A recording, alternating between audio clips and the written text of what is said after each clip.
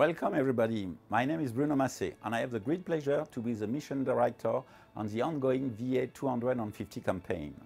The VA250 flight will launch two satellites, one called TIBA-1 in the upper position, the other named Inmarsat GX5 in the lower position. La 250e campagne de lancement Ariane a débuté le 5 septembre dernier au bâtiment d'intégration lanceur. On a d'abord assemblé sur la table de lancement l'étage principal cryotechnique et les deux étages d'accélération à poudre, puis on a assemblé l'étage supérieur cryotechnique sur l'étage principal. Le 4 novembre, on a transféré le lanceur dans le bâtiment d'assemblage final. The launch campaign had just started with the arrival of TIBA-1 at the Félix Éboué Airport October 16. It has been transferred to the payload preparation facility in S5C, South High Bay. Inmarsat GX5, the lower payload, has landed at Félix Éboué Airport on October 24 and was transferred directly to the S5C payload facility for unpacking.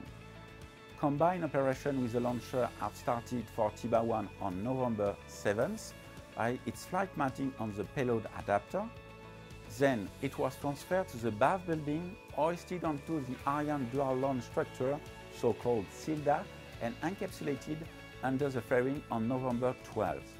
For Inmarsat GX5, combined operation with the launcher had begun on November 9th, with its flight mounting onto the payload adapter. After transfer to the BAF, it was hoisted onto the launcher and encapsulated under the SILDA and the fairing on November 13th.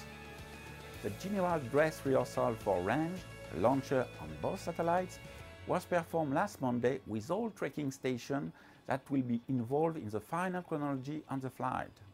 Aujourd'hui, à J-1, c'est le début de la chronologie finale. Le lanceur va être transféré en zone de lancement, d'où il décollera demain soir. Plus précisément, c'est l'ensemble table de lancement plus lanceur qui sera transféré. Un convoi de 2000 tonnes amené jusqu'en zone de lancement par un puissant tracteur routier. Après le transfert, les équipes engageront le raccordement des nombreuses interfaces table-zone de lancement.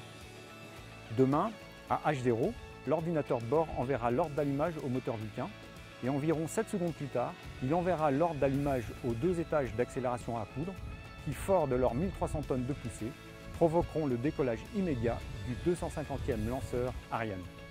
I would like to take this opportunity to thank our customers, their manufacturers and all the team involved in the satellite's preparation campaign that will lead to the Ariane 5 launch 250, roughly 40 years after the first Ariane launch in French Guiana. It was a great campaign, so see you tomorrow for the final chronology.